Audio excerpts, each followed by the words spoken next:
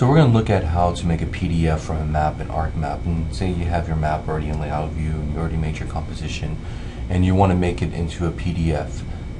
There's a few ways to do this, but the most direct way is to go to File, Export Map. And when you go to File, Export Map, it's going to export whatever's on your screen right here.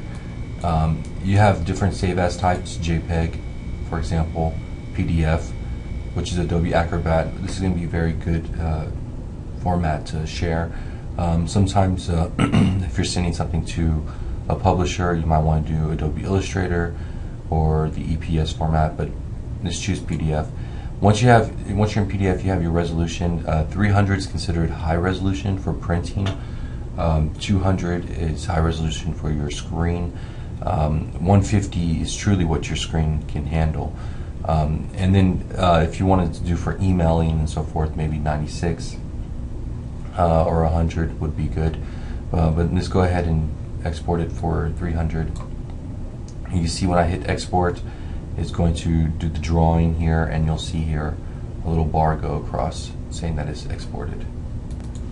Afterwards, we can open up the exported map, and we can see here exported PDF, and this would be ready for email. And we can see the size. If we go to File, Properties, we can see that it's just under 2 megabytes.